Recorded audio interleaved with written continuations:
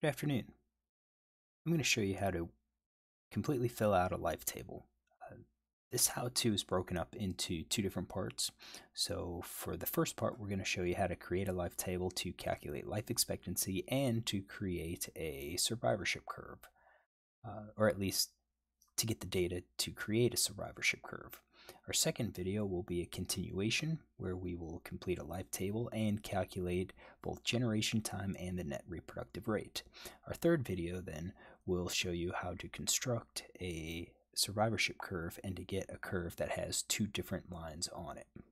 So to begin, we have our lab that has information on number of individuals that died here in Texas. And in our data set, we have individuals that died in 1870 in several counties of Texas.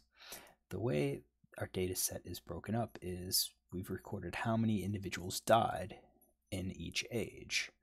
So what we're going to have to do in our lab is to figure out how many individuals total died when they were between 0 and 9 years old, and then 10 to 19 and so forth. So adding up these numbers, and what we end up getting is a column that is dx, or the number of individuals that died while they were in that age category. So in our lab, we have age classes, so 0 to 9, 10 to 19, 20 to 29, and so forth. And the first thing we're going to have to do is to fill out the age. So the age column always starts with 0. This age gives us how long that individual lived. So for a 0 age, they've lived basically 0 years or 0 decades, or however long our days last or our age classes last. In 1, these lived a complete age category, whereas these with the 0 have not lived a complete age category. So this is a table, the start of a table, taken from table 8.2 in our textbook, David Kronig's Ecology, Evolution, Application, and Integration book. This table that was in the textbook came from a paper by Murray in 1944, where they report on number of individuals that died of Dall sheep. So we're going to have this dx column, and this is what the column that we'll have in the lab. And the first thing we have to do is try to fill out this nx column, which is the number of individuals that were alive at the start of that age category. Now, how do we get this? Well, we know how many individuals died in each age class. So if we go ahead and add up all of those individuals, this tells us how many individuals actually started in our table. So we had 608 Dall sheep that were actually born into this population. So that is our starting class. And then how do we get these next ones? Well, this n sub x is the number of individuals that were alive at the start of that age category. All right, to get how many individuals that were alive at the start of the next age category, we'll take this number and subtract the number of individuals that died. And that is given here in our equation sheet. So for this, I'm going to hit equal sign. We'll take those individuals, that's how many were alive at the start of the previous age category, and we'll subtract the total number that died in that age category, and that tells us then that we have 487 individuals that were alive at the start of age 1. And then I can just drag and drop. So we had 480 individuals that were alive at the start of age 2, 472 that were alive at the start of their age 3, and so on and so on. So that we had 2 individuals alive at the start of the 13 age category. All 2 died, which means 0 individuals were alive at the start of the 14th age category. And now that we have this nx, then we can calculate survivorship. So survivorship is L sub x. We're going to use this column to make our survivorship curve. So with this curve, our calculation is this. We want to know the number of individuals, or the proportion of individuals that were alive at the start of the age category. So in this case, this very first one should always be 1.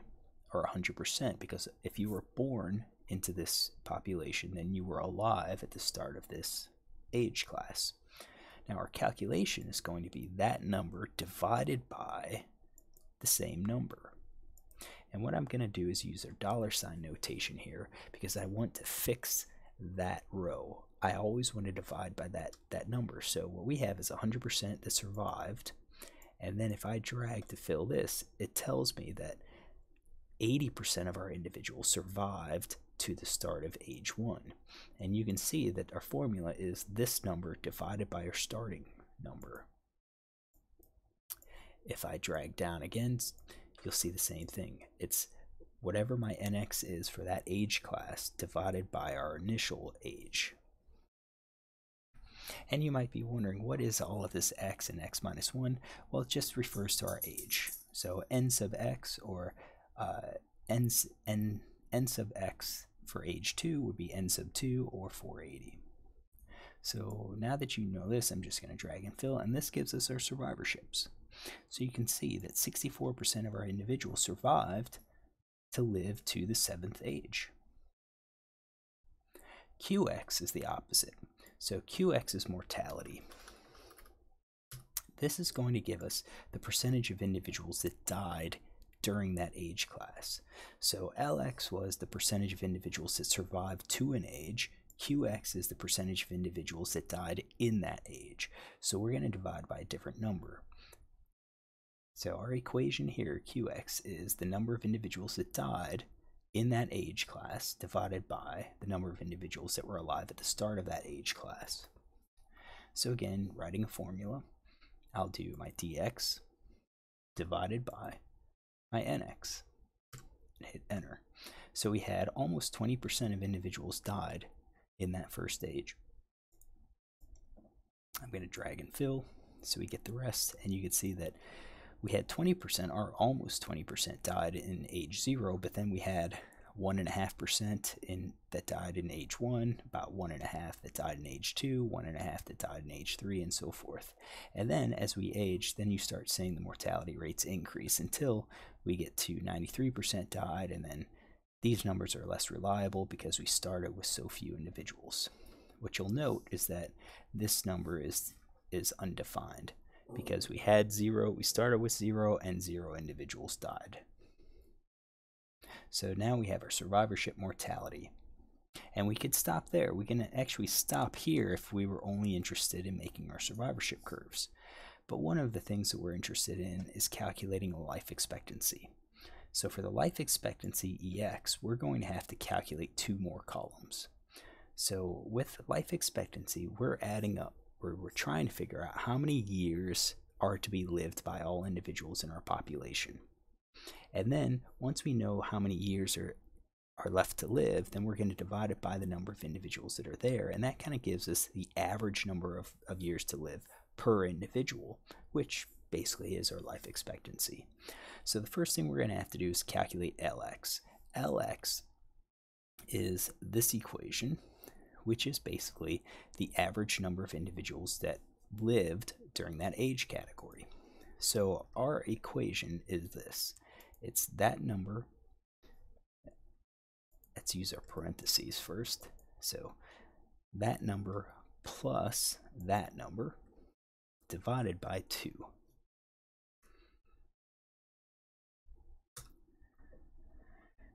And that's 547.5. So we had 608 that started.